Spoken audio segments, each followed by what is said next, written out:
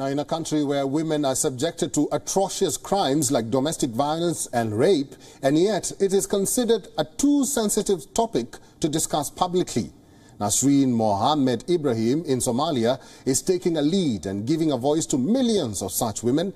WION Media, a startup headed by Nasreen, is run by only female journalists and is helping women to speak up and share their stories.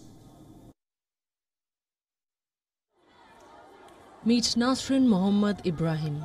At first glance, she may come across as an ordinary woman making videos on her mobile phone. But dig a little more into her story and the woman is no ordinary one. Nasreen, in fact, is on a mission along with her army of 6 other women journalists to break the silence around gender violence. Based in Somalia's capital, Mogadishu, a predominantly conservative Muslim country, Nasreen found her voice through WION Media, a startup run entirely by women to give voices to those women who've been subjected to issues like domestic violence and rape that are considered too sensitive for public broadcast in Somalia. Challenging the patriarchal norms, WION Media, funded by the United Nations Development Programme, operates out of the office of Daslan, a popular television and radio station. At WION Media, we focus on stories that are crucial for the Somali communities we live in.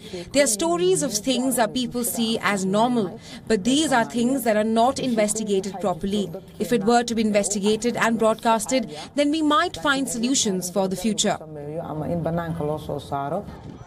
A country where a crime like rape remains rampant, bills that protect women like the First Sexual Offences Act is yet to be passed. And that makes it even more challenging for women to come out and speak up about the atrocities they've been facing.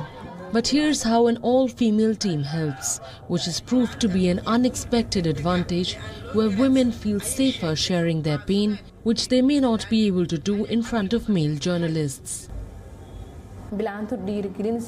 As Somali female journalists, we encourage and advocate for the rights of the voiceless women. It is a great startup for society, especially for women. It tries to cover the needs of women because it gives voice to the voiceless and focuses on the stories of vulnerable women. I think that's really important right now. In a society where perpetrators often get away and the victims face backlash, WION Media seems to be lending a helping hand by giving a voice to women who are often suppressed and ostracized.